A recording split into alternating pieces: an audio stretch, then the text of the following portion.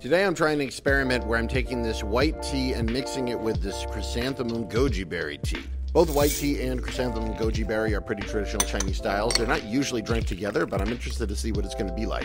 First steep goes to my tea pets. I'm going to open up the tea leaves first. And so that way now when I add in the chrysanthemum goji berry, we're not going to be wasting any of their tea energy on that wash steep. The goji berries provide some sweetness and the chrysanthemum some floral taste and some sweetness. The color on this though comes entirely from the white tea, 2017 White Dew white tea. I love this white tea, just a really rich color and excellent clarity. And here's the taste for the first time.